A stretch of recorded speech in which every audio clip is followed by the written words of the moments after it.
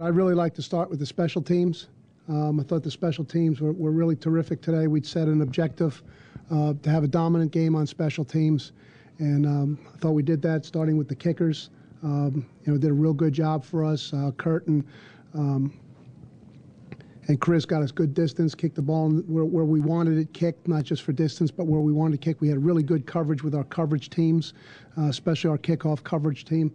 And then, of course, Mike Johnson stepped up with a terrific individual play when Duke decided not to kick the ball away to us. So we're really pleased with that. That's got to be part of our MO, to be really good on special teams. And there's every guy, we were very pleased with every guy who participated for at least one play on special teams today deserves a lot of kudos, and we tried to make them feel that way. Defensively, we did have good intensity throughout. I thought Al did a terrific job managing the game, and that the type of game changed a lot. It went from a kind of a power game to a spread out shotgun ride option game back to a power game. And he had to get in and out of a lot of different schemes and communicate those to the players, and I thought he really did a good job. And so those two phases of the team, certainly that you make reference to, stood up very well today. You've mentioned to us many times the critical importance of field position. I think you had 6 offensive drives that started on Duke's side of the field. Can you just speak to field position? Seemed like it was big all day today. Well, it certainly was, and that's one of the major issues in football games. That's kind of not a jazzy thing to talk about. I think when coaches talk about things like hidden yardage and field position, everybody kind of says, oh, geez, it's going to start talking about those things. But those are integral elements in terms of winning games, and unless you're just a dominant team, which we're certainly not. There are very few of them, and but they're parts of the elements of how you put your game together to win. You told me at halftime we want to play more aggressively offensively. You had 3 touchdowns in the first 10 minutes, granted on short fields, but how are you able to attack that Duke defense in the third quarter? Well, they were short fields, but they weren't short throws. I thought Marcus did a terrific job. Obviously, he got the ball to the right guy and put it right where it needed to be put. The pass to Tom Santee on the real long yardage situation there. I mean, that was the difference. That's either going to be a touchdown or a punt. And so that's a big turning point in the game. Gave us a lot of juice and a lot of momentum. It was a terrific throw. Excellent catch by Tom. And, of course, the individual effort play by John Phillips was excellent. And we hope that's the first of many for him. And then again, aggressively, Marcus put the ball out there on the second run to Dayon. So I thought he really stepped up and did a real good job for us today. Coach, congratulations. Thank you. Guys. You were obviously more efficient and more productive offensively in the second half. What was the biggest difference in what you were doing?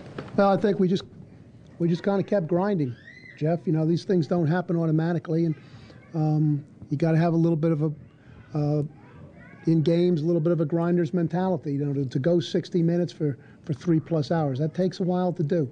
And some people want it to happen right away. And, if you're against good competition and good competitive players, which the Duke players came to play hard today, I thought they had a good scheme. I thought the kids played really hard. And they're going to make it sticky on you for a while, and you can't get discouraged, and you just got to keep grinding. I was pleased with that. I think that's that idea about being a grinder and not getting discouraged, and everything's not perfect, but you believe in yourself and you don't blink and you don't flinch. Well, that's got to be part of our MO as much as our schemes. What was the tone at halftime? You kind of suggested what it was. You weren't angry or you didn't jump them or anything. You just told them to be patient.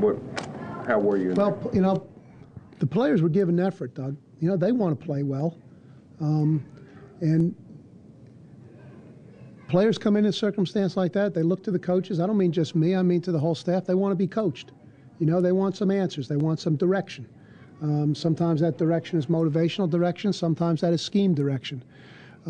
Obviously, things were going pretty well for the way the defense and the special teams wanted it to go. Offensively, it wasn't going. And we just talked about that sometimes in life you want to change your circumstances. Lots of people do. But if you're going to change your circumstances, you got to change yourself. And you just got to collect yourself and figure out how to play a little bit better. And then we talked a little bit about a couple schemes we were going to use, and thought the offensive staff and Ron did a good job of kind of condensing their ideas for the second half, and it paid off for us. Do you sense this defense improving week by week out? Well, I think that the results would certainly say that, Jerry, and it should. You know, we started with an awful lot of players who don't have too much experience on the starting front seven. There's only 2 of them that really have been career starters. There's 3 of the 4 in the secondary who only have 3 games experience starting at their position. So, you know, there's a little bit of on-the-job training going on, and it should be improving. And they did a very good job for us today, although I think the challenges are going to continue to get more severe from week to week as they have so far each week this season. Talk about the challenges to your offensive line the second half. You lose your all-conference left tackle, you lose your center, and you got 2 guys playing at that point who don't play much in the third, playing at a different position. Right. It was very pleasing to see those play. And that's what a team's got to do. You know, people understand their roles and the expectations. And Jordy Lipsy had to go in and play for the first time ever when the game was on the line. And obviously our production with Jordy in there was good. Eddie Pinnigas had to do the same thing. Brad Butler had to move to the left, which is really the first time he's ever played any significant amount of plays at the left. And then we had the two new guards. So basically 3 games since the end of last season, we had a completely revamped offensive line. And that's a credit to their resilience. And Ron did a good job of getting them organized at halftime as to what was going to go on, what we were going to call, and they were well prepped. So they can feel proud of what they did tonight. Now, did Sandy hit his head on that touchdown catcher? I know he had a lot of people with him on the bench from then on. I didn't see that he did. You'll have to ask them. He was a little bit gassed and a little bit woozy, so. But I didn't see that he hit his head. Maybe he did, you know, I didn't see that. Now, those turnovers that you guys forced, were any of those real standout plays? Especially, I guess, that first Hamilton interception looked like a good break on that. That was an excellent play. You know, that's what a big-time corner's supposed to do. And you have to be a little bit fearless out there and be willing to not gamble, but you got to be daring once in a while, and he was. We've tried to encourage that, and, you know, that was very nice to see. Got the strip sack, which was real good early in the game. I think that gave our defensive players a lot of energy.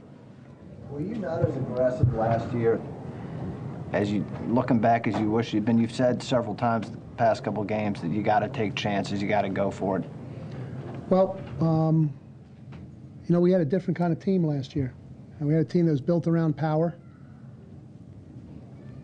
And that was the way we played last year. It took best advantage of the type of players that we had. This is a little bit different type team. Now, whether we can play this way in the future or play this way successfully, we'll have to see. But worked out okay today. How did Parham look to you today? He looked kind of relentless from up in the box. Well, he did to me too, Doug. He's been pretty relentless here now for 180 minutes worth of football.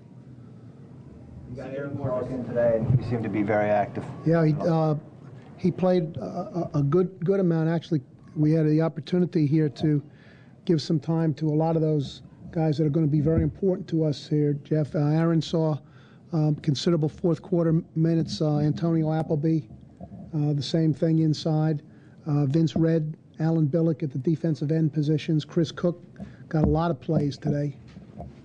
I thought he did a nice job for us. So there's 5 guys on defense right there that, you know, on August the 5th, we didn't know what their contribution might be.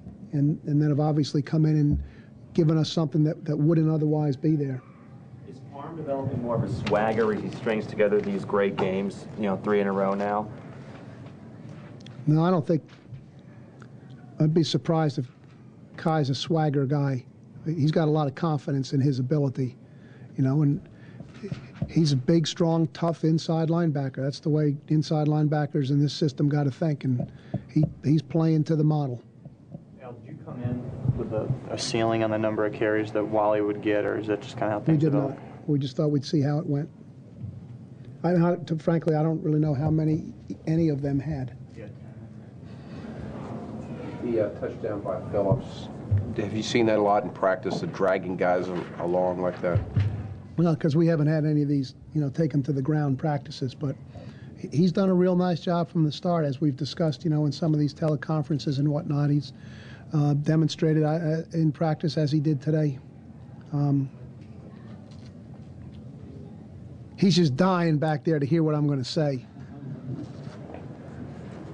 It's a short trip from Bath County, but you did a good job with it.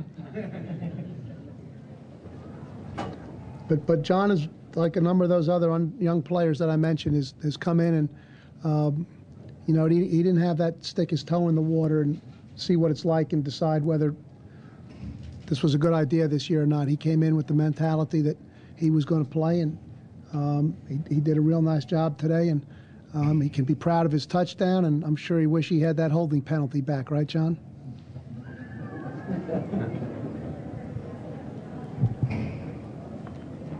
You mentioned Michael Johnson earlier, had all his juice. Can you just elaborate on his game today? It seemed like he played very well. Well, he did. You know, Mike's a player that we've been kind of waiting for quite some time. He brings an element of speed to our team that's a little bit special for us, and that showed up on a number of plays today. The game speeded up on some of those carries for Mike, and you got a chance to really see it on the kickoff return.